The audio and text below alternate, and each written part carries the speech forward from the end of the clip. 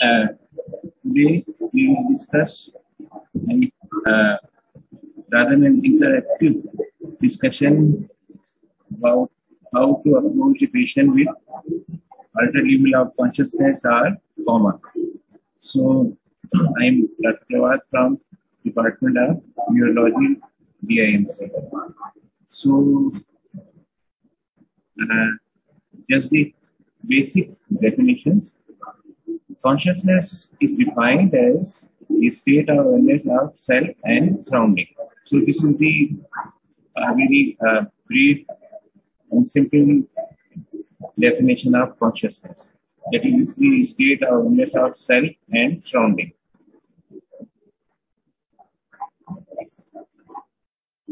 So what are the contents of consciousness? So these includes the sum of patients are to the intellectual functions.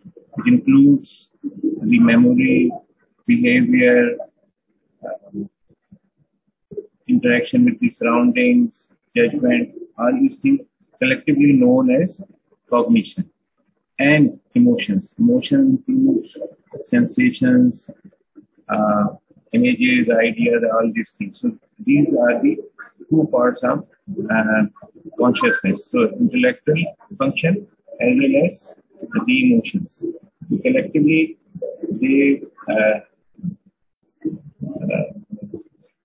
made the patient conscious. So this is the ascending reticular activating system. This is responsible for the state of alertness and consciousness. So if we revise our neuroanatomy, the ascending reticular fibers, they start from the pons and then they ascend up to the thalamus. So, and there direct connection of these fibers with the optic pathway as well as the auditory impulses, and the small fibers, they arises from the ascending reticular activating system and they terminate in various parts of the cerebral cortex. You can see the radiation to cerebral cortex in the picture, which is in purple lines. So this collectively form the reticular activating system, and it is responsible for the state of alertness and consciousness. These cells determine the level of consciousness. So this is the basic neuroanatomy of the reticular activating system, which is a major part of the state of consciousness. These are some basic definition. Alert or conscious means the appearance of wakefulness, awareness of the self and the surrounding. Lethargy means mild induction alertness. Patient feel, but patient can respond easily. Obtundation means there is a moderate reduction in alertness, and when you ask a simple question to the patient, so it will take some time for him or her to respond to simple questions. Then more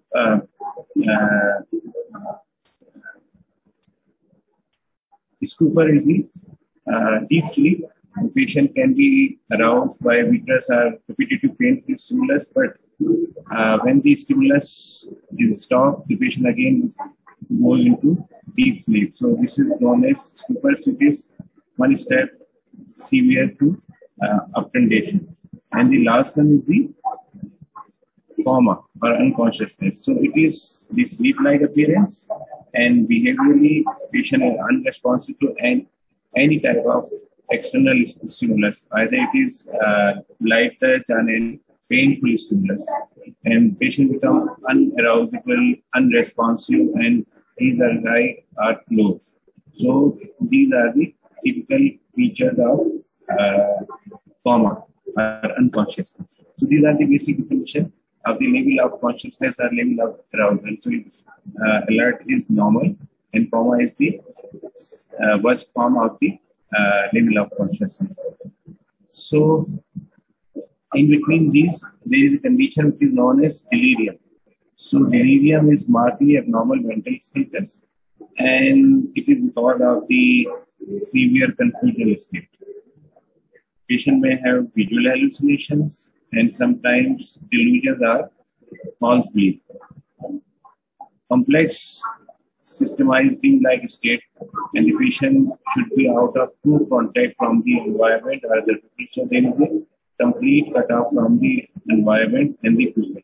So, and patient may have visual hallucinations and sometimes auditory hallucinations where patients are very restless and confused in delirious state. So it is again the condition which leads to altered meditation.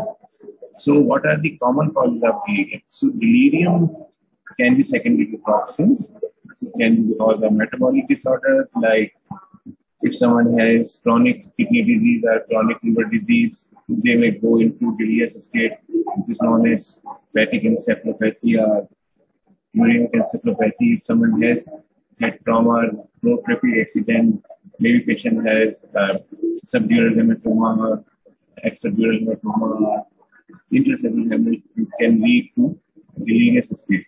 And if someone has high-grade fever or acute febrile illness, it can lead to delirious state.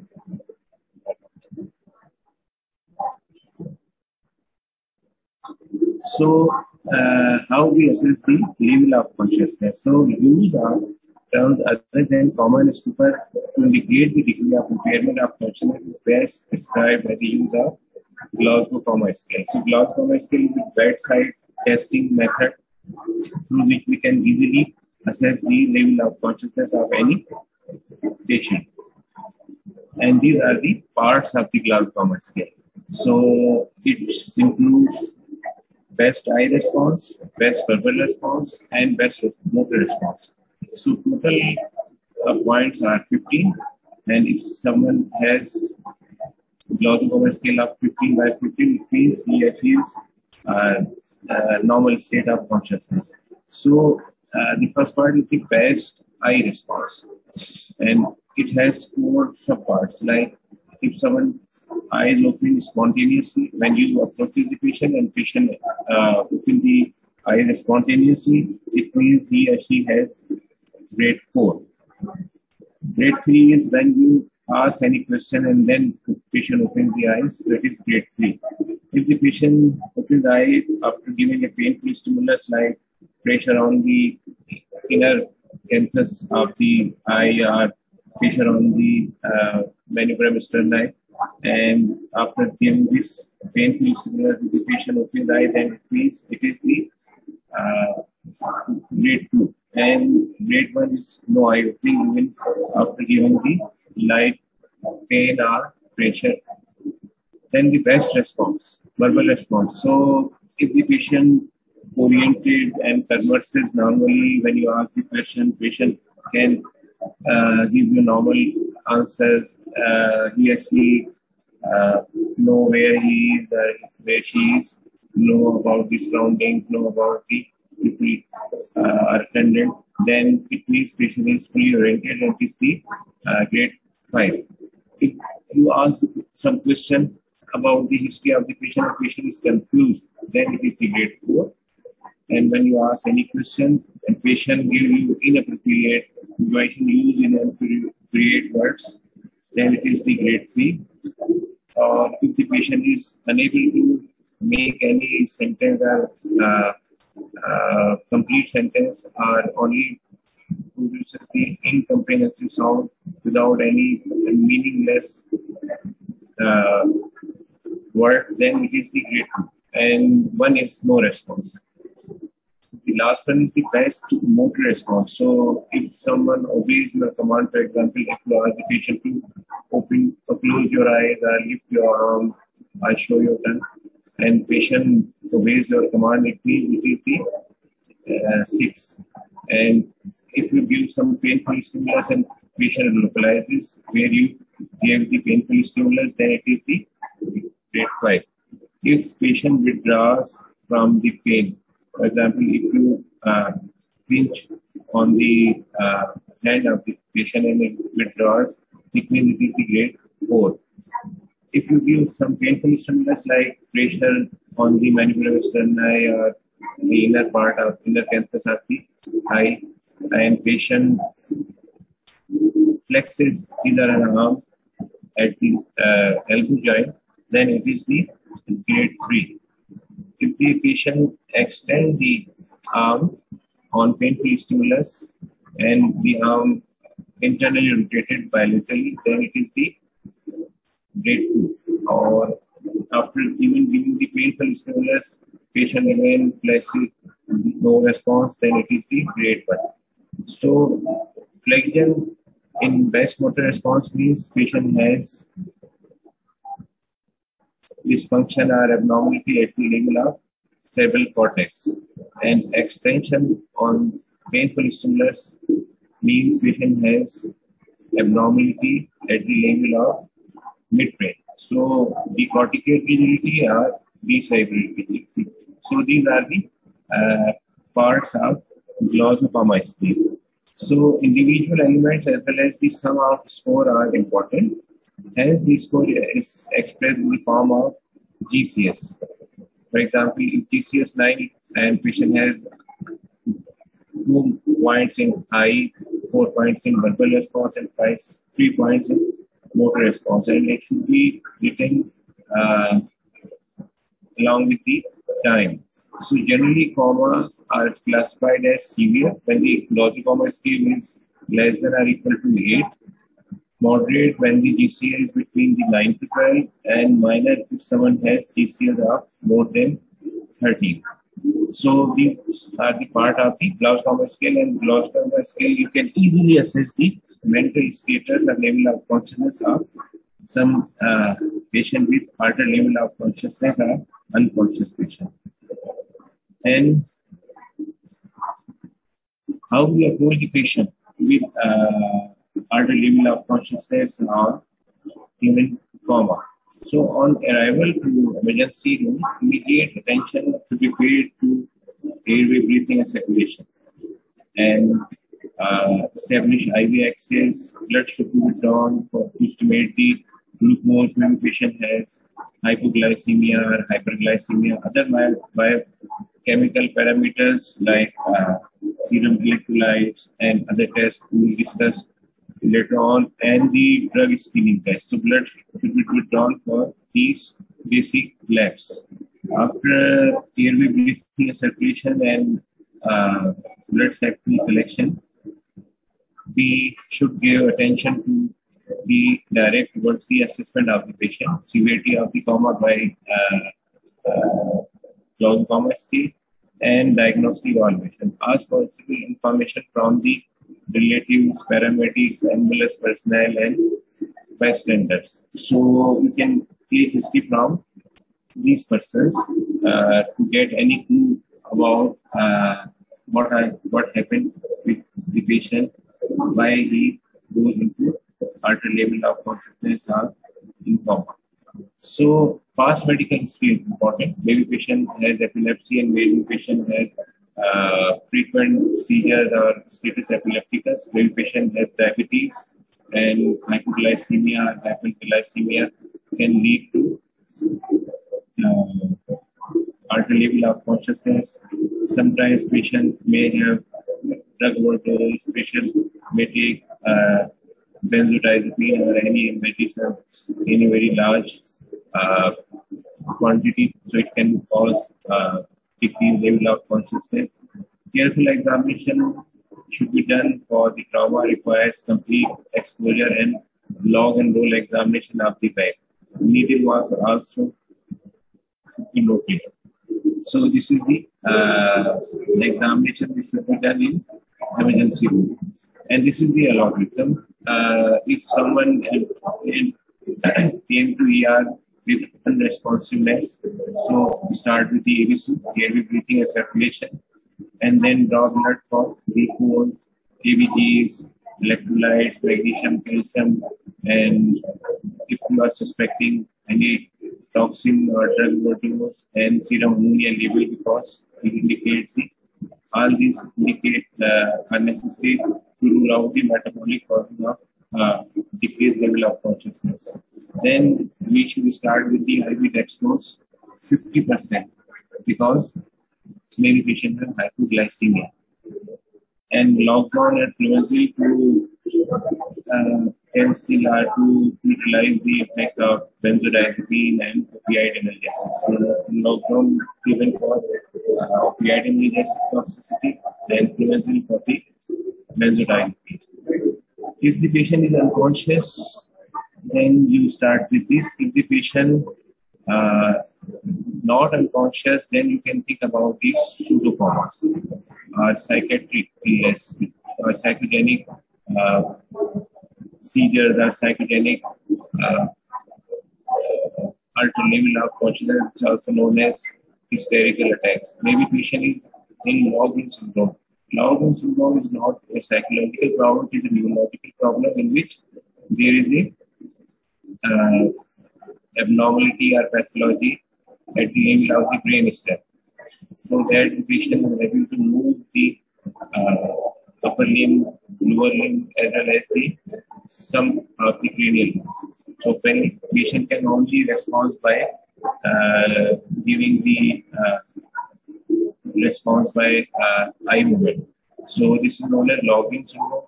But because the patient can understand your command and give you a response through the eye movement, so you can say that this patient is not unconscious, it is he or she is in log-in syndrome or log-in state. Then maybe neuromuscular paralysis. If someone has history of myasthenia or other diseases, can lead to unresponsiveness but not unconscious. So this is the basic algorithm. After giving the dextrose, the knockdown and flumazenil, if the brainstem and other focal signs are present, then you can go for CT scan of brain and rule out the tumor, intracranial hemorrhage, subarachnoid hemorrhage, or cerebral infarction. But if the brainstem signs are absent, what are the brainstem signs? The pupil light reflex, gag reflex, cup reflex, and doll eye reflex. If they are absent, then you can think about diffuse brain dysfunction, maybe secondary to metabolic, maybe secondary to infection like encephalitis or sepsis. So then the choice for further investigation is go for CT scan first and then the lumbar puncture to see the abnormality in the CSF. So this is the basic algorithm to diagnose quickly diagnose the patient in emergency room. So after making the provisional diagnosis, if you are suspecting head trauma, then the examination must await adequate stabilization of the neck. Glaucoma, the severity of the coma is essential for subsequent management, and following this, the particular attention should be paid to the brainstem and motor function. So again, these all tests will be done in emergency room. You should also check the body temperature of the patient. If the patient has hypothermia, you may suspect maybe it is hypopatriotism, hypothyroidism. It may be because of some medicine like chlorpromazine. It may be due to exposure to low temperature environment, cold water immersion, or risk of hypothermia. But this type of low temperature is not very common here in Pakistan. In elderly with inadequate treatment and exacerbated by immobility. So, if patient has low body temperature, hypothermia, then you can suspect all these conditions. If patient has hyperthermia or febrile coma, then it may be secondary to infective disorder like encephalitis, meningitis. It may be secondary to vascular or subarachnoid hemorrhage because the areas which control the body temperature, the neurons, they are situated in the brain stem. So, if someone has spontaneous hemorrhage, then it may lead to hyperthermia, which is known as central hyperthermia. Metabolic causes include toxic and Addisonian crisis. It can lead to hyperthermia or increased body temperature. And sunstroke, heat stroke, again, the most common cause of hyperthermia in elderly patients. Coma with secondary infections like UTI, pneumonia, and bed sore. Heart can lead to fever and hyperthermia. So UTI, pneumonia, and bed sore again, these are common in elderly patients are in bed bound patients. Then you look for the pulse. If patient has bradycardia, then you may suspect brain tumors, opioids, RMX edema. If someone has tachycardia, you can think about hyperthyroidism or bulimia. If the blood pressure is high, then hypertension encephalopathy. There is a condition in which there is sudden increase in the blood pressure, which leads to abnormality in the several dysfunction or low BCS. So this is known as hypertensive encephalopathy. When you gradually control the blood pressure, the consciousness level or GCS gradually become normal.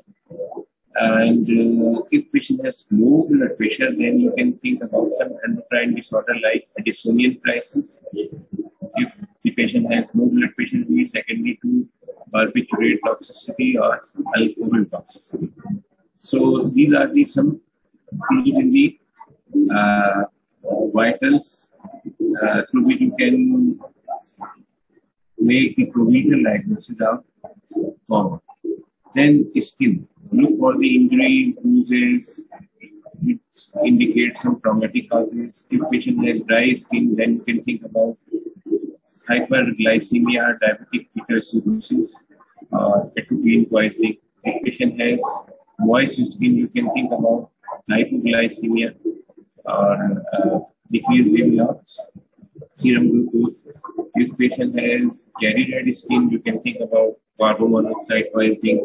If someone has needle marks, then you can think about drug addiction. Maybe patient take too much dose of the addictive drugs. If someone has rashes, then you can think about meningitis or infective endocarditis. So again, the examination of the skin gives you some clue about the nature, about the cause of the altered level of consciousness. Then you can see the pupils. So size of the pupil, inaccuracy, reaction to the bright light, all are important. And important generally, most metabolic encephalopathies give small pupil with preserved light reflex. Atropine and cerebral anoxia tend to dilate the pupil. And opioid will constrict them. This is the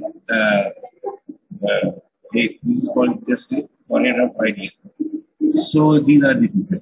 So if someone has a small reactive pupil, then you can think about lesion at the level of the tine septum.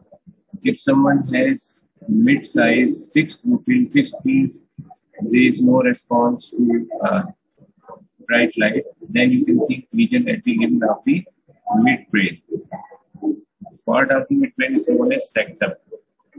If someone has abnormality or lesion at the level of the septum, then the pupils are bilaterally dilated and again fixed, that they didn't respond to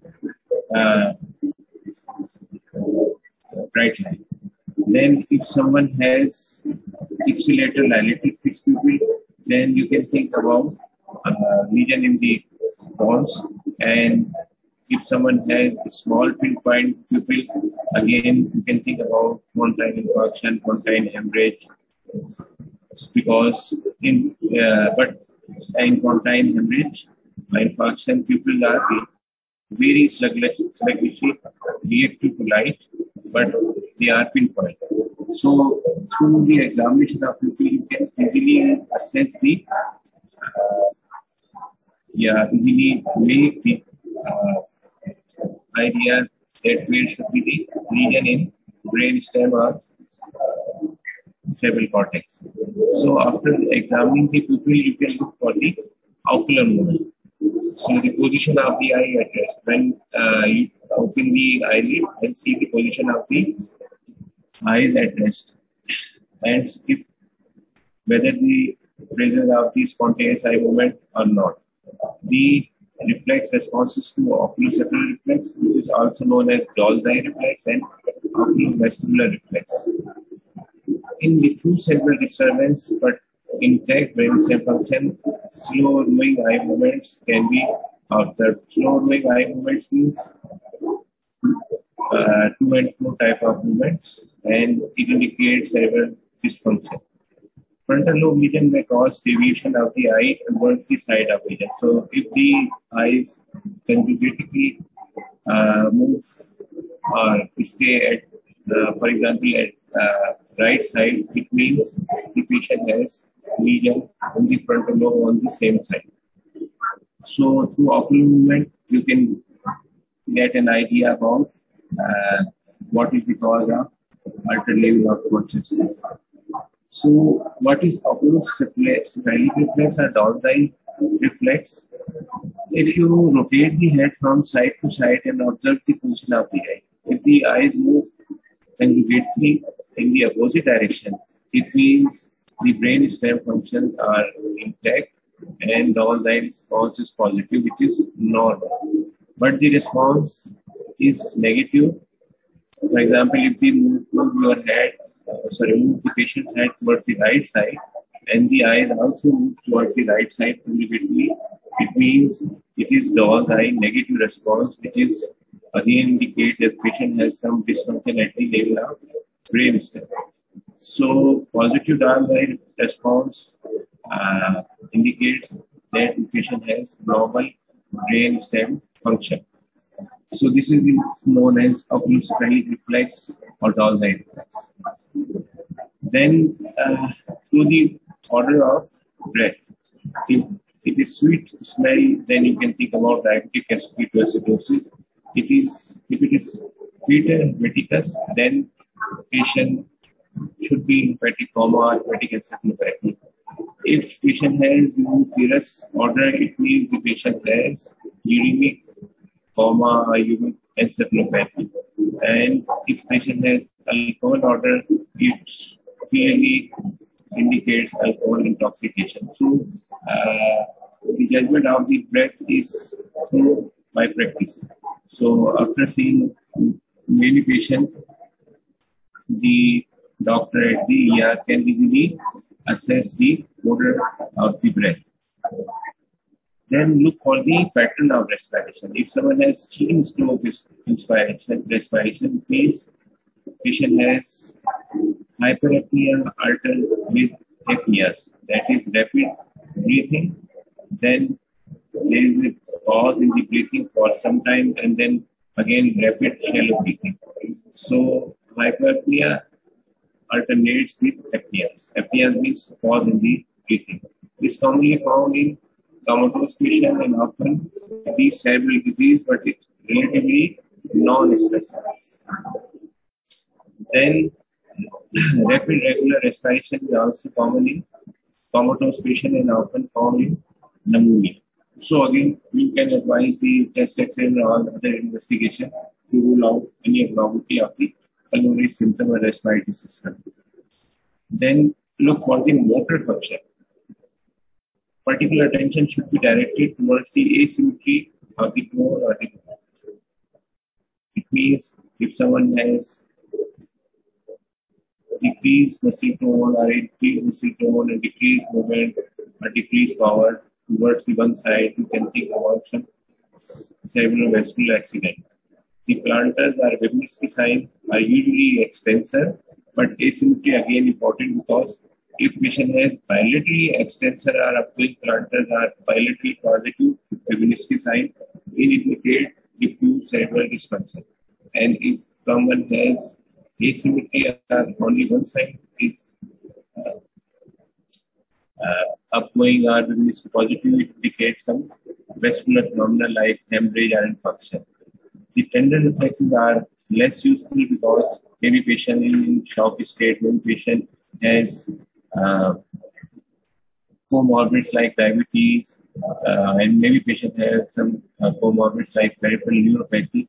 So reflexes may be absent if someone has comorbidities like peripheral neuropathy and diabetes. So they are less useful. The motor response to painful stimulus we already discussed, and we can easily assess this through the GCS. That is the most best motor response. It has 6 elements to discuss.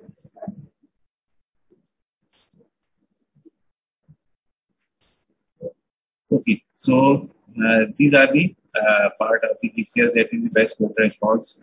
So if the patient following your command, it is the grade 6. If it localizes pain, then grade 5.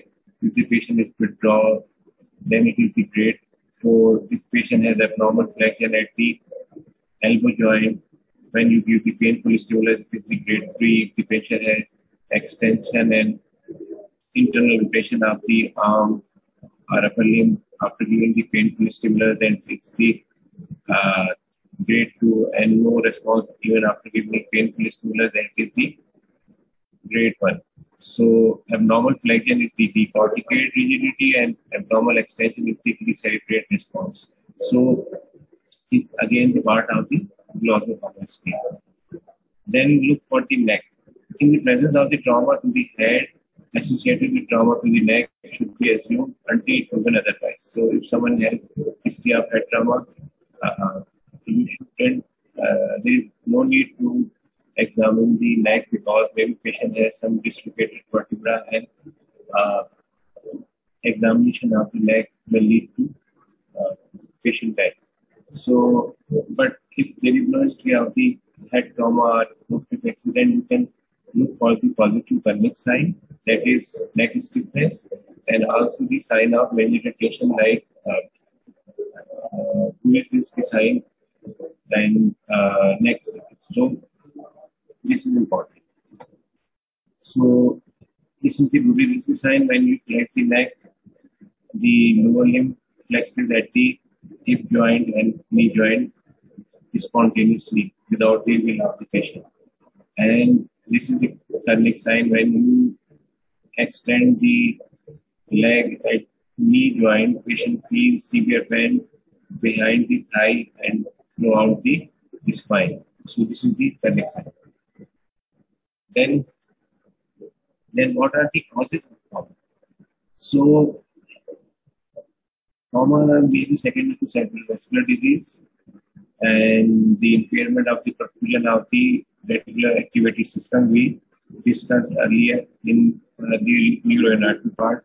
That is the brain stem, especially the pons and the fibers, they extend up to the thalamus. So it makes the ascending reticular activating system and it has fine fibers which spread from this to throughout the cerebral cortex.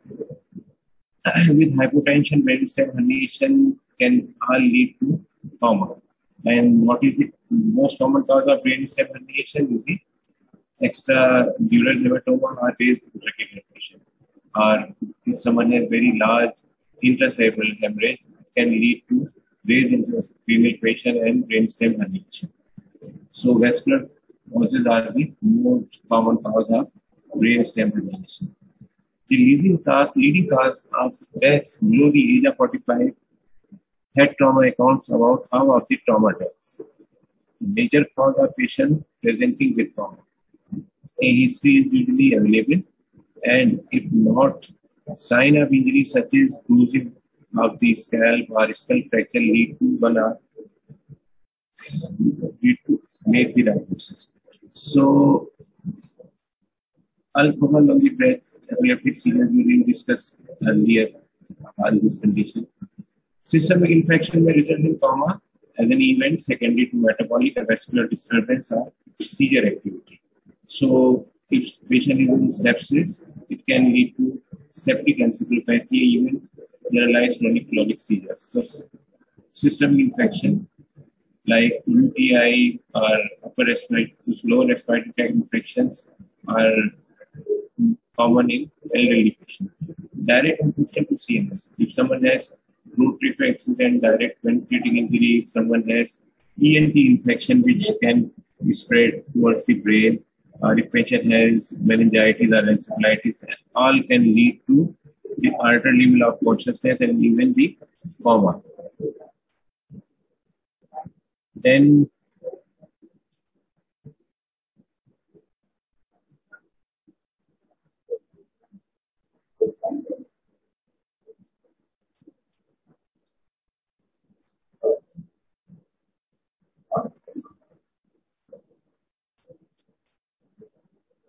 okay, then Meningitis, the onset is usually subacute, intense headache associated with the fever and neck stiffness.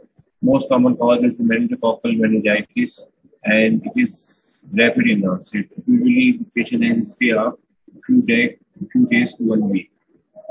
So you can think about some uh, um, CNS cause. Then, coma. The patient is known to be suffering from the chronic liver disease or chronic liver disease or hepatic coma lead to secondary to hepatic encephalopathy, my patient go into coma. And again, if someone has chronic renal disease, patient has raised blood urea and creatinine or metabolic acidosis can lead to uh, altered level of consciousness and patient may go into coma.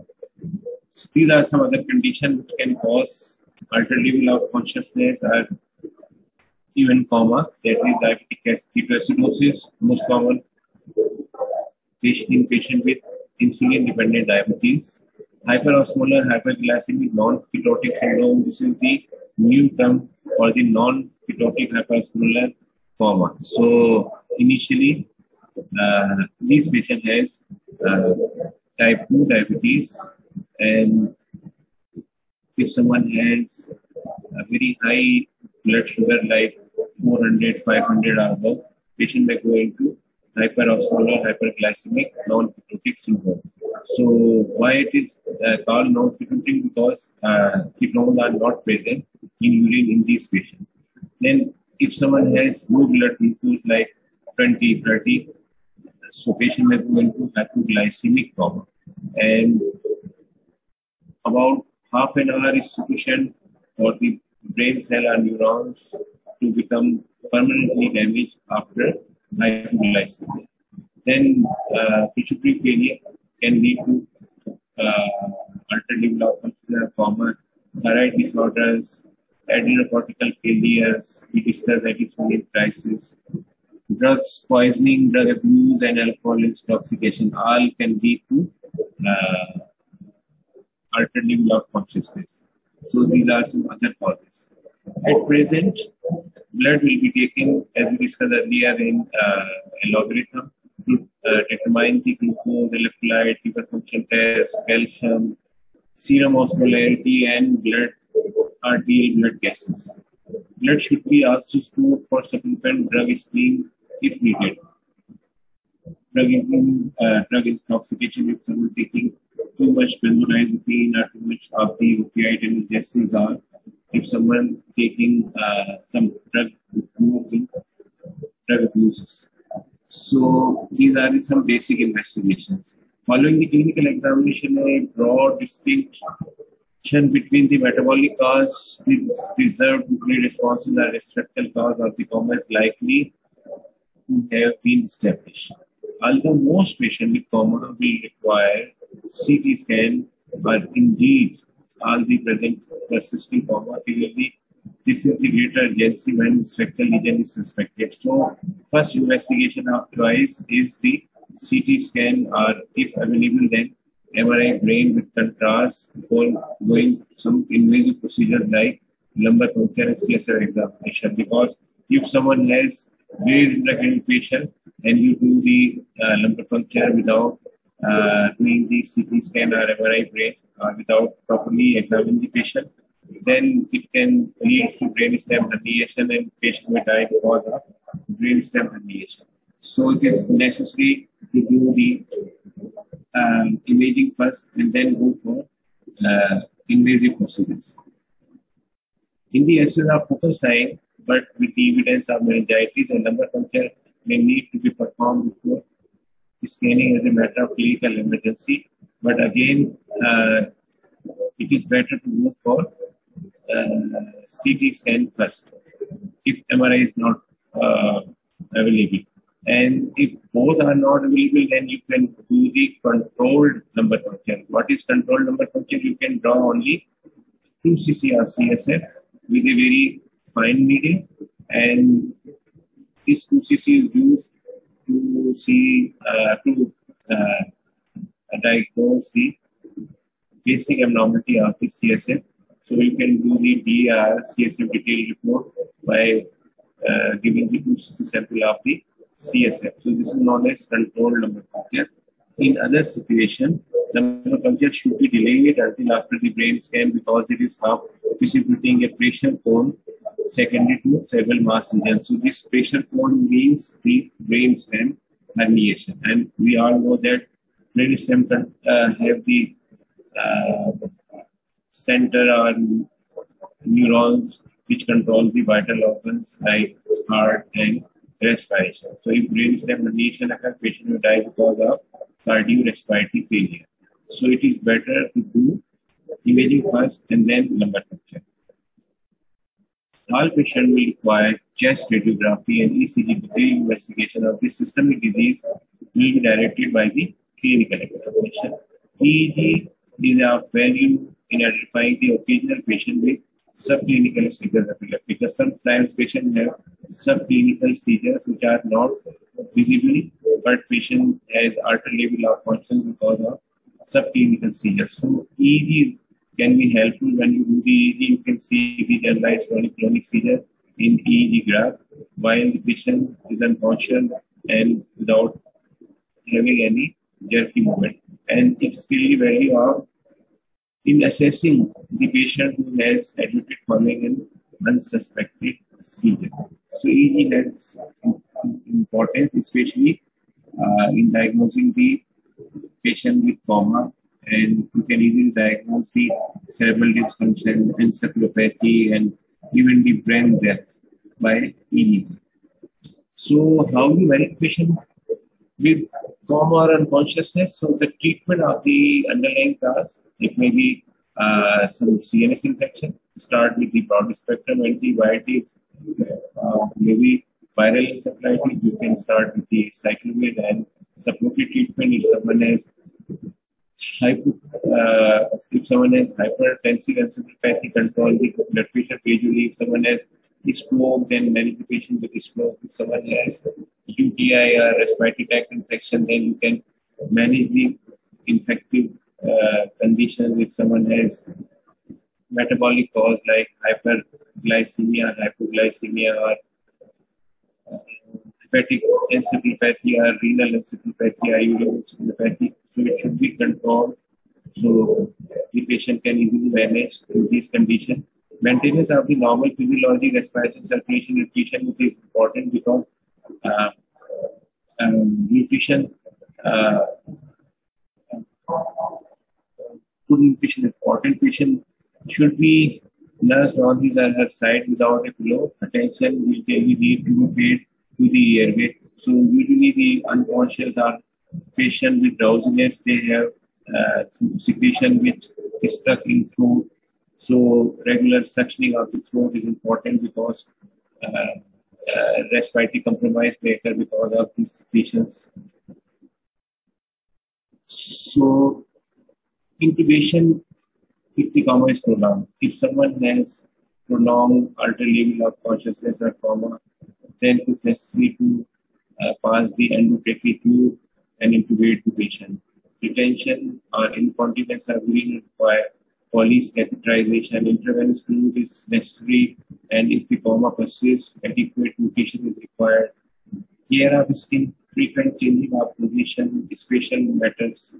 Avoid urine and stool swelling, and good care of fat sores, because fat sores again the source of the infection and sepsis.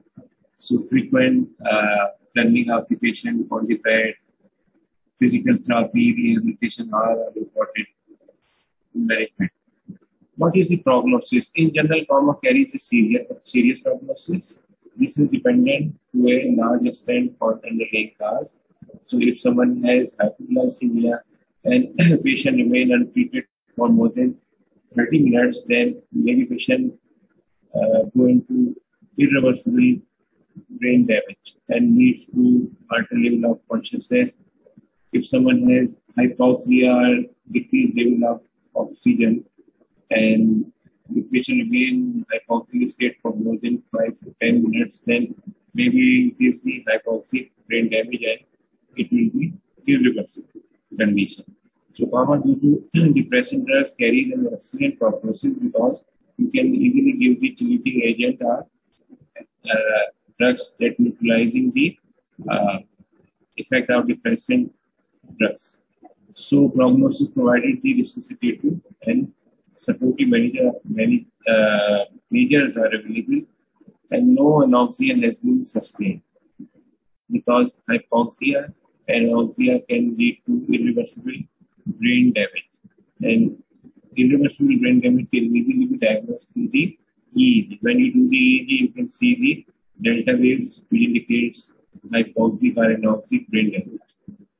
Metabolic causes, apart from anoxia, carries a better prognosis as the patient has uric encephalopathy. You can advise frequent dialysis, hemodialysis, and when the serum urea creatinine level become normal, the patient regain consciousness. Similarly, if the patient has hepatic coma, you can advise treatment for the hepatic coma, and patient can go into patient can be improved after hepatic encephalopathy. If someone has hypoglycemia, you can start with the 50% of the dextrose water. If someone has hyperglycemia, you can start the insulin infusion to control the hyperglycemia. If someone has hypothyroidism, you can start with the thyroxine.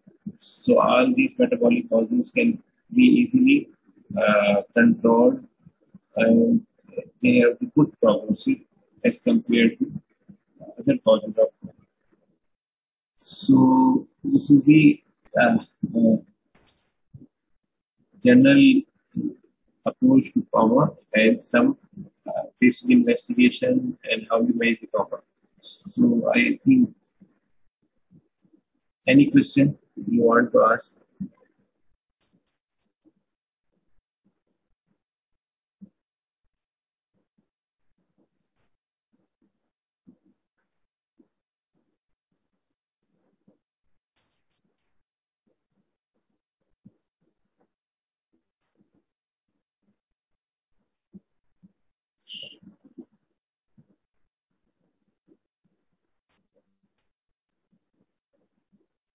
So, any question?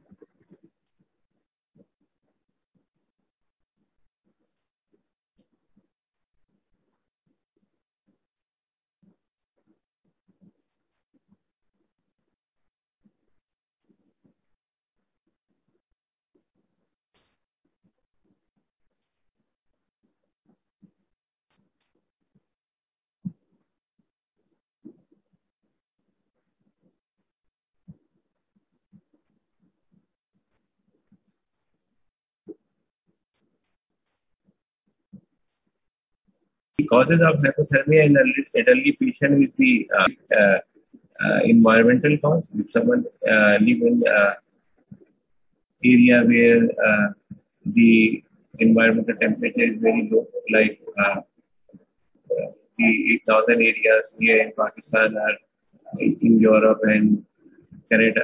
So, and if someone has poor mobility, so mobility can increase the body temperature. So poor mobility can lead to hypothermia.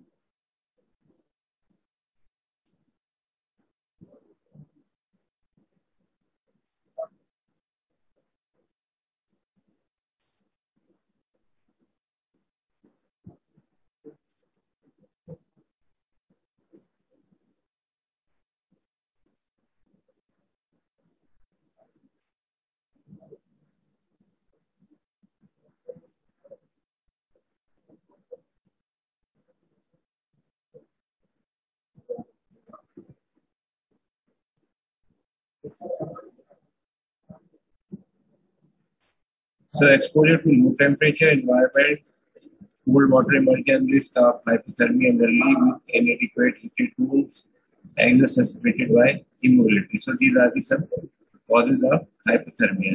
Along with if someone has decreased thyroid hormone in the blood or hypopituitarism, again these are the causes of hypothermia. And chlorpromazine is one of the drugs which can cause hypothermia. So these are the some causes of hypothermia. So any other question?